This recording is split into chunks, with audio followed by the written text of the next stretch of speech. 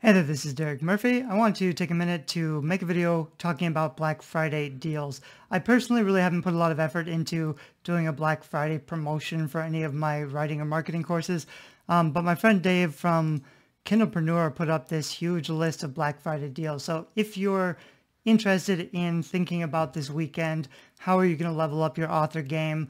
Are you going to set any publishing or writing related goals? And if so, this might be an opportunity to pick up some tools or resources or courses that will help you to level up in 2022.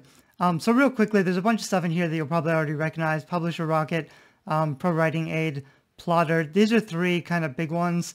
Pro Writing Aid is great to help you self-edit your own work, not only for typos, but also a little bit more with style. I prefer Grammarly when I'm editing. Grammarly finds more typos, but Pro Writing Aid is a little bit more geared to style, identifying your weaker writing habits that you might want to take a closer look at. So that's a pretty good deal. Publisher Rocket is just for searching for keywords and categories. It makes a really big difference in publishing, saves a lot of time, so it's worth picking up. And Plotter is something a little bit new that's like a timeline for plotting out your story. And I actually just made a video for my YouTube channel because they are adding my 25 chapter plotting outline into the Plotter software so that you can just get it all set up and work with it right away. I think that's pretty cool.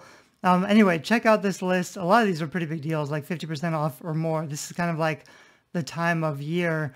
Even MIBL Art, which does pretty good cover design, so they have a 25% off on book cover design, and they're already pretty cheap for the quality that they provide for book cover design. That's because they're in Eastern Europe and they have a big team, so they're focusing on heavy growth, and their prices are cheaper than they should be, I think. On creativity.com, if you're looking for cover design, I do have an article, maybe I'll show you later, that goes through my favorite cover designers. A lot of my cover design friends on Facebook are doing a Black Friday deal where they're basically getting rid of all of their stock. So there might be a lot of really good pre-mades that didn't sell that you could now pick up at a discount.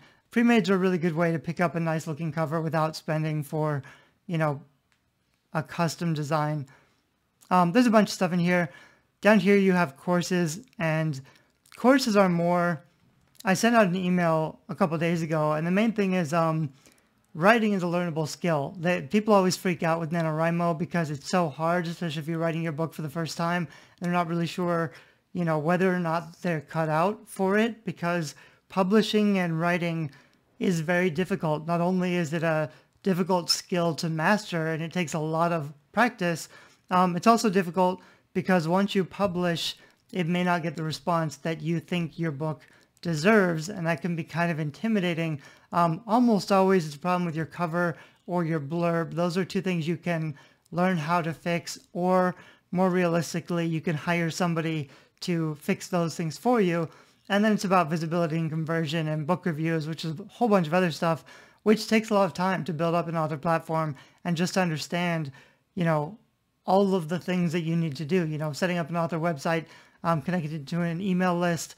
There's a whole bunch of steps that can seem intimidating. However, once you've set up your author platform and you have enough content, then you can really focus on scaling in a big way. It typically takes several years, not to mention the several years of practice before you can write good enough books to go commercial. I think there's a kind of cruel wake-up period where most beginner authors are really excited, and they spend tons of money because they're confident their books are going to be successful. And then after they've spent a bunch of money, those books were not successful. Now they have to reevaluate and figure out, is this actually for them? And if so, are they willing to invest in their own education? Because this stuff is all definitely possible, but you're either going to have to pay someone a lot of money, which may not fix your problems, or you're going to have to spend time learning how to do better, which most authors are just not interested in. They just want to write the books. They're not interested in learning. But you can learn very quickly if you make that your goal. And so this is a chance to pick up a whole bunch of pretty good a lot of people I recognize, some pretty good offers from people who have been in the publishing industry for a while. They have a lot of value to offer on a wide range of subjects. I mean, this is a great list. So there's a lot of stuff in here for things to pick up.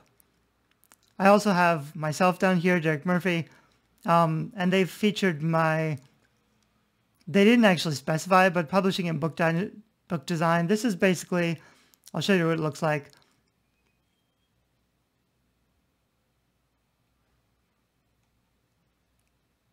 So it looks like they're linking to this page, which is the bestseller blueprint course. This is a bundle of 3 of my courses. I've spent a lot of time, not to mention 10 years getting a PhD in literature, figuring out how to write books that sell. And I'm getting better and better about not only providing plotting and chapter outline templates, but also going super deep into the craft of editing high-quality fiction, writing and editing high-quality fiction, which is an important step. I've always focused a lot on book marketing, cover design stuff, but I'm really a lot more excited about actually doing the work and figuring out ways that I can help people to write better books without needing to hire me to come in and do a heavy developmental edit and, rewrite everything from scratch. So there's actually 2 deals here. There's the storytelling one.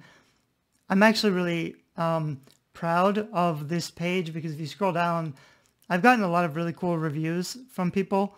I kind of think, my stuff is a little bit rough, a little bit unpolished, but I have gotten a lot of really nice reviews from people who have found my resources useful. So check out this page just even to look through and see what other people have said.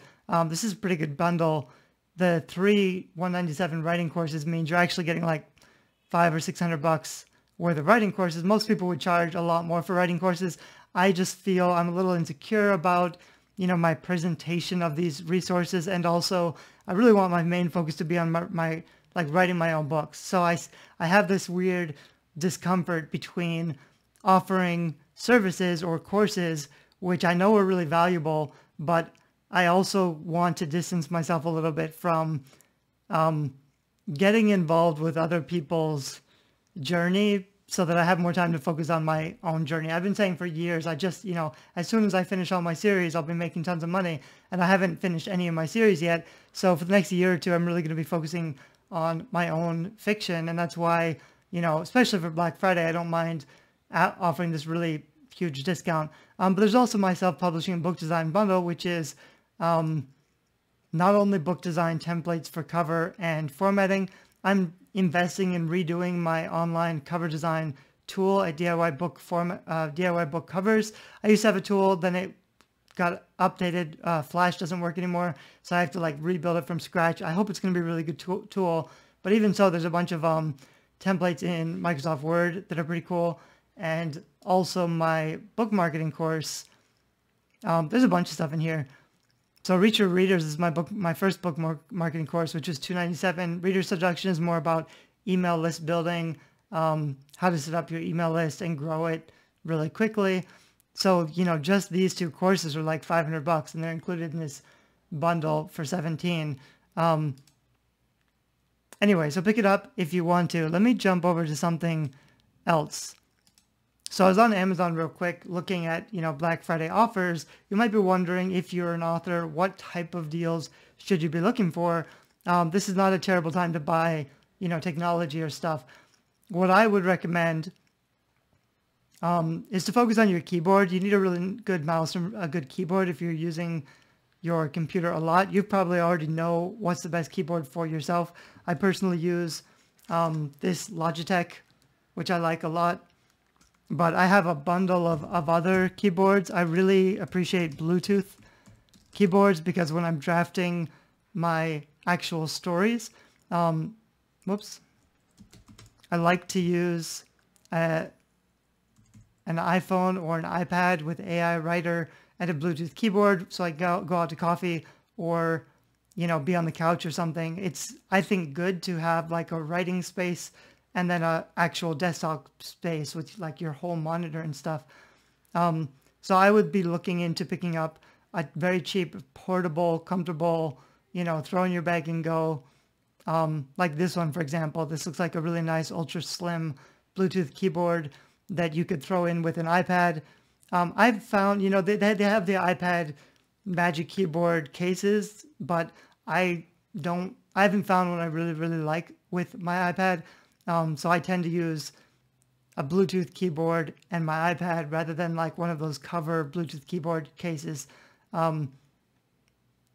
Anyway, you got to play around with what you think is going to work, but there is a huge difference in drafting new scenes on your iPad or on your iPhone without all the distractions of your main desktop computer. So if you haven't tried that yet, I do think that's a great way to boost your productivity. For $18, you could double your daily word count, and that's a huge win for you. If you're looking at actual computers, that's kind of a different thing. I would again suggest, getting a really cheap, portable, like this Asus ultra thin laptop, 11.6 inch for $200. That's a pretty good little device that you can throw in a bag and take for writing. Maybe you wouldn't use it for editing or for like book design or any of the other stuff that you need to do. But you might want to, like, I actually don't have a portable computer right now, which is why I'm thinking about upgrading my desktop just so that I have, a computer I can take out. Like if I want to do editing, I can't really do editing very easily on my iPad. So to have like a little computer that I could go out and do editing for, this is a little bit small for editing. I might want to get, I've been thinking about getting a MacBook, the new MacBook M1 Max or Pro, even though I'm not really an Apple user. They're super powerful, but also super light and convenient. They could be really good for editing. I might be comfortable enough with the Apple that even if I don't like using all of my programs or doing like big stuff in it, just for simple writing and editing, that might be a decent choice. Although I've been also considering getting the new M1 MacBook Pro Max, which is super, super powerful for everything, but then I would have to, learn how to use Apple and get comfortable with that software. The other one I'm probably leaning towards, because I prefer Asus, is something like this. I don't love gaming laptops. I don't like the style or the aesthetics of gaming laptops, but these are super powerful computers if you get the Ryzen 9. And you probably aren't going to need this, but for my case, I do a lot of really heavy photoshopping, heavy work in video and video editing and stuff. Even if you use something like DAZ 3D software for rendering characters, you'll probably know whether or not you need this amount of power. For most writing and editing stuff, or for using Vellum, that's the other thing I didn't mention. Vellum is an amazing formatting tool. It can save you so much time and effort, but it works on Mac. So right now I'm using like Mac in Cloud to access Vellum to do my formatting, but that's weird enough that even though it's sort of functional, I kind of avoid it anyway. And I don't spend enough time on my formatting as I should, but if I did switch over to a MacBook, then I could really focus on getting better at Vellum. Vellum just came out with a new update where now you can do full page graphics. So I don't know if you've seen, but the really cool thing for interior formatting is to have like double pages that are all black pages, or like a landscape background, or texture or whatever. So you have to have the image go to the edge of the page and set the bleed, but Vellum takes care of all that stuff. And you used to be, like I used to be able to do that stuff in InDesign or Microsoft Word. Now you can do it in Vellum also, which is pretty awesome. So, you might want to consider, I do know people who have switched to Mac or bought a Mac just for Vellum, and they're very happy with it because Vellum is really such a huge formatting tool to save a lot of time and hair pulling, especially if you're publishing lots of books. If you're only publishing a book a year, I would just pay someone to format for you. But if you're publishing, I publish 4 or 5 books a year, and I have a pretty big backlist that, if I want to do updates or clean it up or make changes, it's a mess to go back into all my different formatted drafts and try to find the right one and then make the changes and then convert it to ebook again. In Vellum, print and ebook is all just kept in the same file. It's so much easier to go back and make changes. So those are some things I would be thinking about.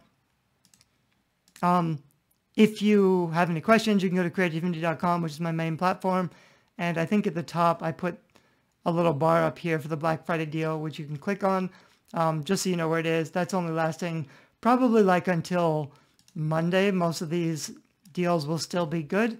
And even if you don't buy anything right now, this is just kind of a great list of useful resources. So, you know, if they seem interesting, buy it now. But if you don't even know what you don't know that you need, maybe you're thinking about publishing or writing books and you haven't really looked into publishing or book design or marketing yet, this is kind of a really good list to just become acquainted to, so that you know some of the big players in the self-publishing space and the type of offers or services that they provide, and the kind of stuff that you're going to need to pay attention to or learn.